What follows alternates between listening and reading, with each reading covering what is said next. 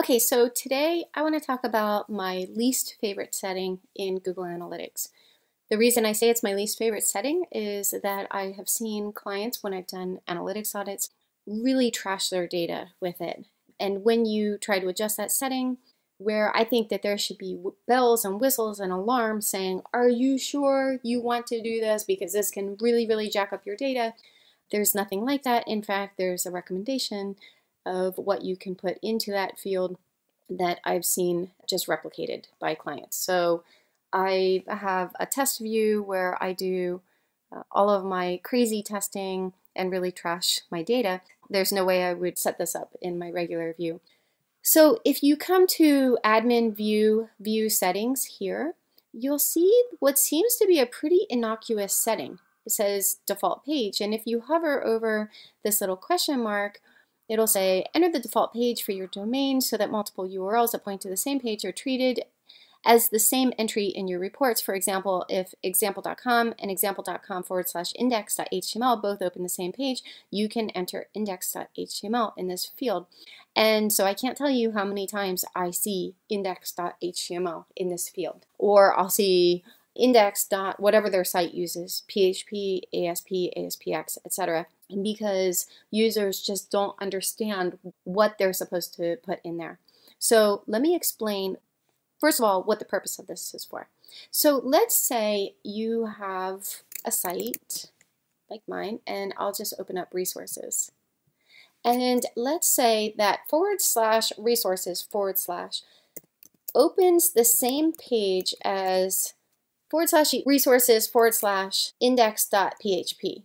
So if I put that in there, it's not going to open the same page, or some sites will automatically redirect. So if I put in index.php or index.aspx, whatever your site uses, then it will automatically redirect to resources.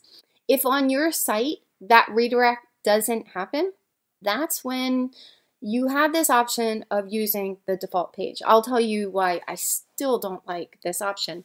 Because if you put in index.html or index.php or whatever it is, so I put in index.html, let me show you the impact of that on all of your content reports. So your all pages, content drill down, landing page, exit pages, basically everything under behavior site content.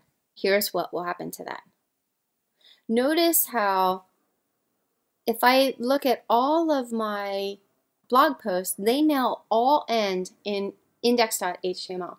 The reason for that is that Google will look for any URL that ends with a / and will append index.html to it. So notice here, this used to be just /, but it now is / index.html.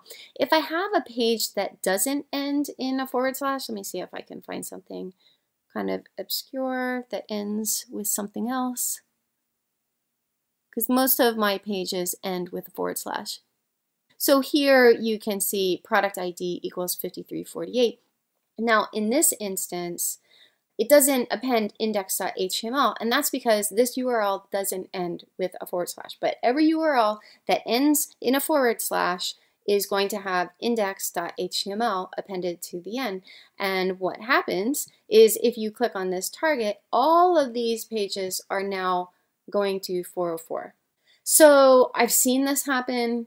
It's pretty tragic to your data because obviously you don't want that to happen. I mean, all of these URLs are invalid. So if your site doesn't redirect / index.whatever to the canonical URL, you should really set that up on your server to have those pages redirected. It also impacts SEO. You don't want that duplicate content. But let's say your developers are like, hell no, we're not fixing that. We have canonical tags in place. So no, it is what it is. Like I said earlier, I still wouldn't recommend this fix. I think it's just a really bad solution. So I'm going to go ahead and delete that and click save. And anytime you change something like this, you want to make sure that you note that in your annotations. So I would go into here, make sure today's date is selected. For me, it's May 6th here. And I would add in here removed default page. And I'll just let myself know it used to be index.html. Of course, you want these annotations shared. Okay, so the fix I would recommend instead would be to use a filter, and we'll just say remove index.html. We are going to do a search and replace filter.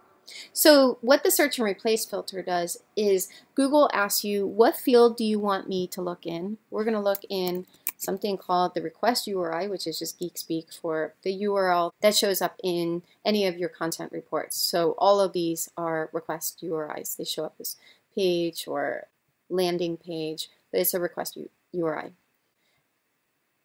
And we're going to say, look at the request URI and search for /index.html and replace that with just /. So this is going to find all the instances of /index.html, and it's going to replace it with just /.